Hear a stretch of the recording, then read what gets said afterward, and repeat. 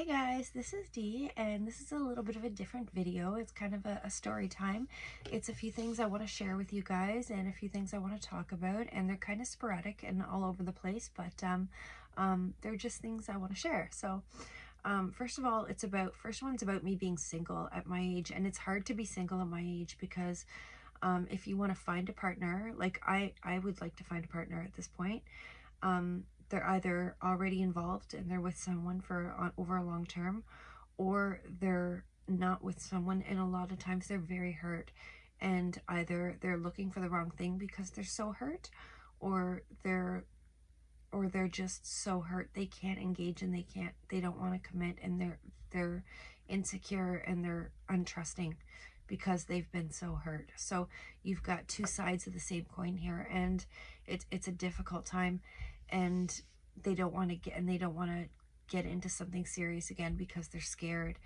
But so it's a hard time to find somebody. It's really challenging. And the other side of it is why I didn't date and why I'm not with someone, why I'm single. So I've been single for like 10 years, and I didn't date for 10 years, and there's a reason.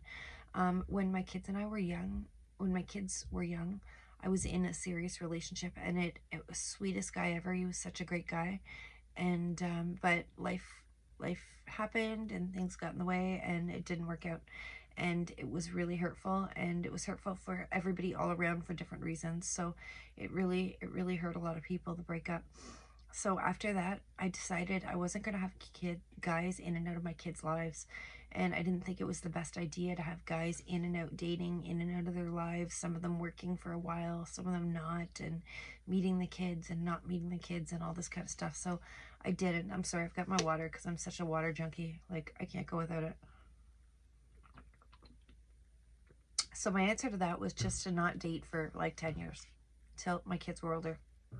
Now my kids are 20 and 23, and I want to date, and it's hard to find somebody. It's just a really difficult time to find a partner to date, and to date seriously and look for a long-term committed relationship, which is what I'm looking for. I'm not looking for casual dating and casual fun and this kind of thing, because that's easy to find.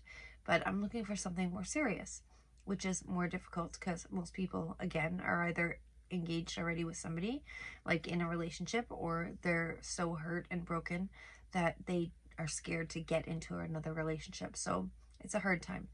But this is why I didn't date for 10 years. And these are one of the things I regret in life. I regret making that decision not to date so much, because kids are much more resilient than we think. And I thought the worst of it, the worst of what could happen. I didn't think about the fact that my kids might have benefited from seeing a healthy family figure had I found somebody that it worked out with.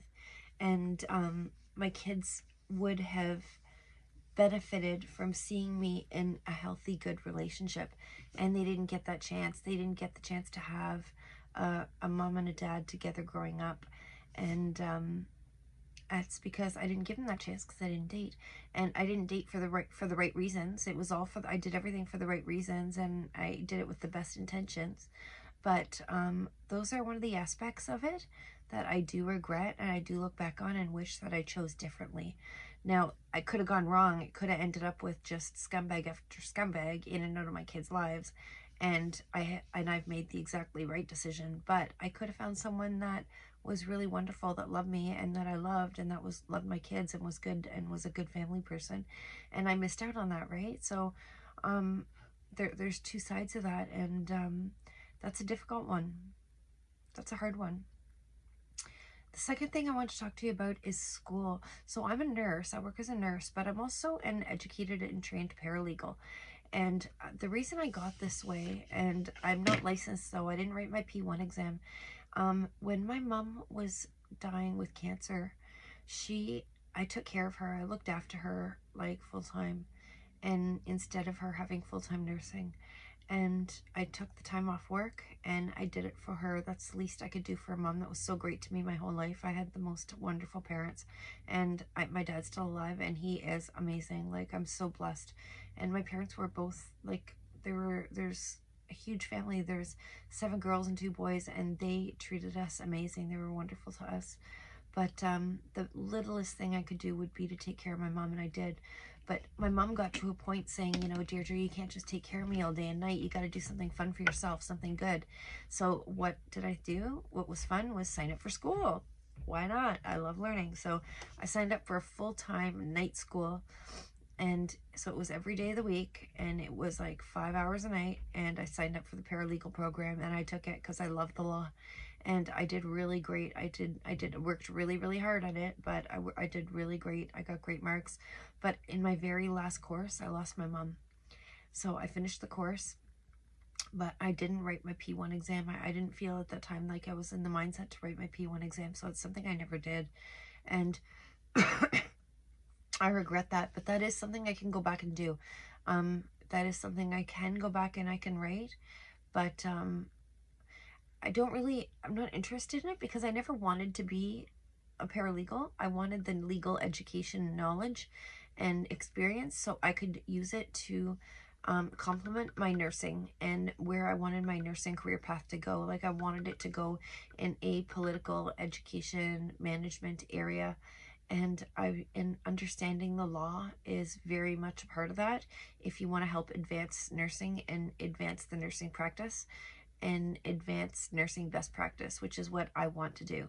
And there's a lot of legal framework around that.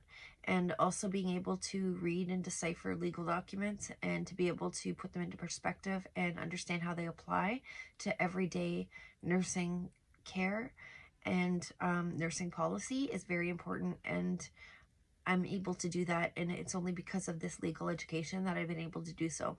So I'm grateful, and I'm grateful that was one of the best choices I made. And another great gift my mom gave me by telling me to go do something fun at night for a couple hours a night, every night. So I got a break from just caring, and I did something that I loved, and it really has benefited me in the long run, and it will continue to do so. So that's the other thing. And the third thing is why I don't go without hair in public. So I have, as a result of doing it on YouTube, had the guts to do it in public. And I like how I look bald. I think I look cute. I like it. Like I don't hate myself at all. I think I look beautiful bald. It's a different look. It's a natural look, but it's me, and I feel comfortable in my own skin. Like I like it. But there's a thing to this, and please comment if you think I'm wrong, because this is a sensitive topic, and I hope I don't offend anybody or hurt anyone's feelings here. But when I'm bald and I go out, people associate baldness with cancer. It's like a social marker of having cancer. And what I get is a lot of people that come up and say, I'm so sorry, or you're so strong, you can get through this, you look beautiful like this, and you're gonna get through this, you're a strong girl, and make comments like this. And I have to tell them, I don't have cancer, I have alopecia, and that's why I've lost my hair. And out of respect for people that have lost their hair with cancer, I owe them this to be honest and tell people this. And the problem is that they're apologetic, and I know they feel embarrassed and they feel badly for saying that to me. And I don't want them to go home and feel embarrassed and feel uncomfortable, because I'm grateful for the sweet things people say.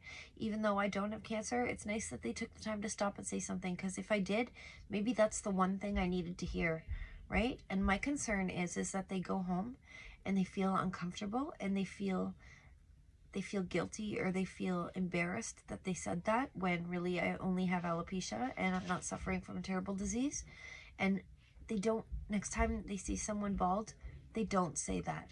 And maybe that's the person that really needs to hear it. That's the person that really, really needs to hear a beautiful compliment like that, or some really encouraging words like that. And this person will no longer say something like that because of the fear that the person could just be someone with alopecia like myself that's just lost their hair for other reasons. So that's why I feel uncomfortable wearing my hair bald, because I feel like it's disrespectful to people that have lost their hair due to cancer. I feel like it's a disrespect, and this is a touchy subject, so I'm sure I'm going to get a lot of hate for it, and I hope I don't. I hope I get a lot of criticism if I'm wrong. Criticism is different than hate.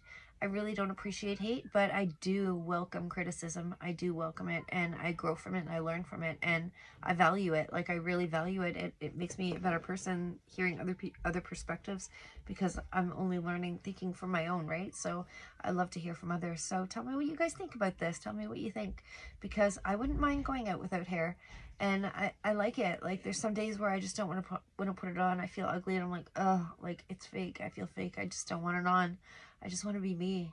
But I don't do it out of respect for those, because I don't want someone to feel like the next time afraid to speak up and give those words of encouragement to someone who could be suffering from cancer and could be suffering and hurting, and that's why they lost their hair, when really I'm not. I've lost my hair, and for me, it's just another beautiful side of myself. But for some people, it's an illness, and it's a sign of their sickness and their pain and their hurt and their tragedy. And it's not fair to misrepresent. And I feel like that's what it is. It's a misrepresentation of myself, because that's what people think. And that's that. So those were the three things I wanted to talk to you guys about and tell you about, because I know I've alluded to them in different times and over different videos, little parts of them, but I've never really explained. So I wanted to explain those things and get them off my chest a little, and just tell you guys a little bit about myself. So I hope it's been beneficial. And don't forget, guys, if you like my channel, to give me a thumbs up and comment all you want and criticize all you want. And please give me a subscription. I'm grateful for every single one. I'm really trying hard to grow my channel.